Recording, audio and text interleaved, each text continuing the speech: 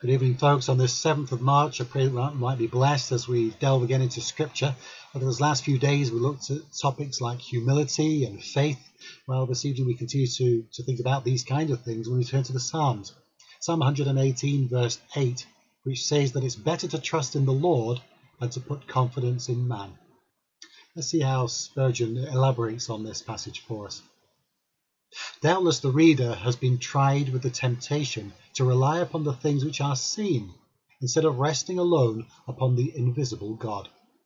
Christians often look to man for help and counsel, and mar the noble simplicity of their reliance upon their God. Does this evening's portion meet the eye of a child of God anxious about temporals? Then would we reason with him a while. You trust in Jesus, and only in Jesus, for your salvation. Then why are you troubled? Because of thy great care, is it not written, cast thy burden upon the Lord, be careful for nothing, and in everything by prayer and supplication make known your wants unto God? Cannot you trust God for temporals? I wish I could. If you cannot trust God for temporals, how dare you trust him for spirituals? Can you trust him for your soul's redemption and not rely upon him for a few lesser mercies? Is not God enough for thy needs? Or is his all-sufficiency too narrow for thy wants? Dost thou want another eye beside that of him who sees every secret thing? Is his heart faint?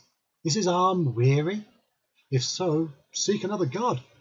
If he be infinite, omnipotent, faithful, true, and all-wise, why gaddest thou abroad so much to seek another confidence? Why dost thou rake the earth to find another foundation, when this is strong enough to bear all the weight which thou canst ever build thereon? Christian, mix not only thy wine with water, do not alloy thy gold of faith with the dross of human confidence. Wait thou only upon God, and let thine expectation be from him. Covet not Jonah's gourd, rest in Jonah's God.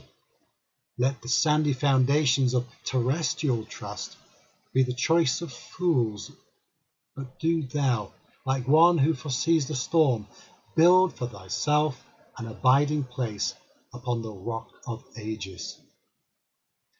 Really is much for us to think about this evening as we put our trust in God. So until the next time, God bless. Take care. Bye for now.